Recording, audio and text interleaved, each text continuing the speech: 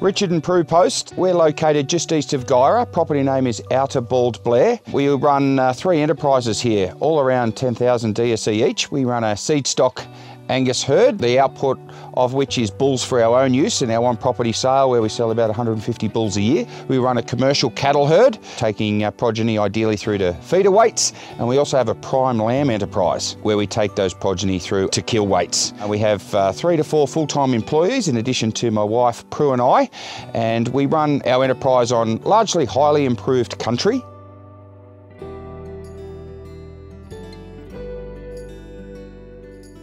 A big focus for us post the 2019 drought was to learn and get better at managing our pasture. One of the things that we needed to get involved in to do that was to upskill our employees and ourselves to learn how to pasture measure and then learn how to pasture budget. I would say that it is a wonderful opportunity and we thank the Future Drought Fund. It's given us the tools to manage dry periods as they evolve in advance of their arrival.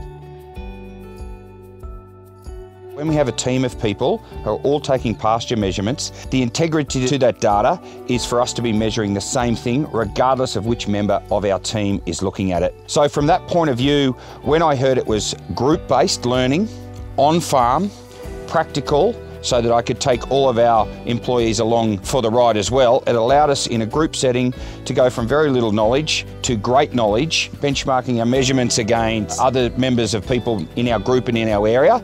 It was the key thing that got me over the line to become involved, and I couldn't speak more highly as to how that's actually played out for the outcomes that we're trying to achieve.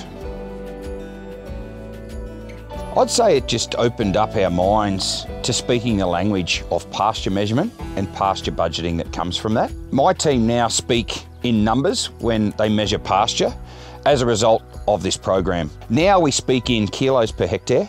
We speak in uneven graze or a good graze. We've learnt over the past 18 months, 2 years, what is a good level to leave a paddock at. The basic skills that we've learnt have morphed into things that we probably didn't even think of at the time, but all of which are contributing to a really positive outcome for us on farm in terms of getting the data that allows us to match how much grass we've got at various times of the year and to match our stocking rate to it.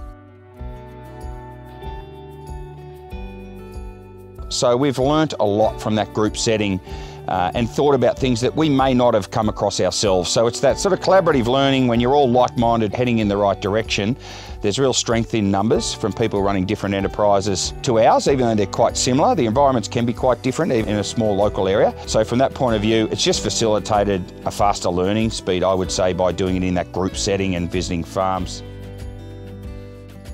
The project has helped us prepare for both last year's season and this year's season in a really powerful way. Ag 360 has been a wonderful tool for us in terms of looking forward and projecting what we think the season's going to be like. And if I look at calendar 2023, Ag 360 was always well in advance predicting a below average rainfall pattern through until the end of calendar 2023. And it was predicting that from early on in the year. We had used that as a key tool as to how we would set our business up for that dry environment. So we actually made some early destocking calls to try and match that lower rainfall period through our winter months and into spring. That's exactly how it played out. We know from the program what levels of pasture is good to leave when we take stock out of a paddock for it to recover in the fastest fashion and to the best quality that it can. That's been one of the key learnings from the program. Ground cover is paramount as we run our operation and for the health of our ecosystem. So we aim for 100% ground cover all the time. And the one key common denominator as to the difference in ecosystems is ground cover at all times. It's given us the tools to manage dry periods as they evolve in advance of their arrival. And for that, we have strengthened our business case. We've now have the skills to better manage our ecosystems and our environment. And it all ties in well to sustainability, which for me is defined as the ability of future generations to farm here in a profitable manner. And I would say that this is key to that sustainability from my point of view. And of all the drought funding that we've been fortunate enough to participate in. It's been probably one of the most powerful and one of the ones that really sets us up to the best degree for future dry periods and droughts.